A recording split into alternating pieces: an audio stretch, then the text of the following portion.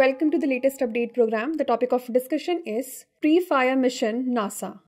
NASA successfully launched its Prefire mission, that is Polar Radiant Energy in the Far Infrared experiment, from the Rocket Lab's Launch Complex 1 in Mahia, New Zealand. The mission aims to study the heat radiations emitted by the Earth's polar regions and its consequent impact on climate change. It is developed by NASA in collaboration with the University of Wisconsin-Madison. Here's an overview of the mission.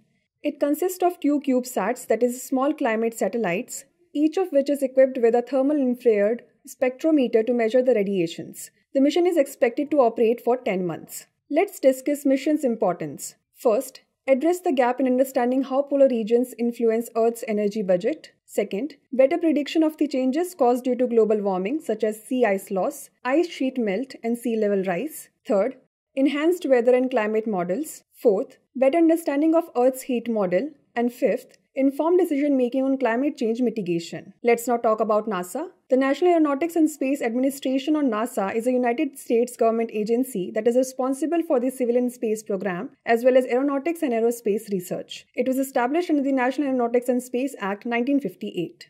Now is the time to test your knowledge. The question is, what is the objective of NASA's Prefire mission? To study the movement of tectonic plates, to explore the surface of Mars, to measure the heat radiations at Earth's poles, or to study Earth's magnetic field? Send the answer to this question in the comment section. Thanks for watching. For more informative content, like, share and subscribe, and do not forget to press the bell icon to get the notifications.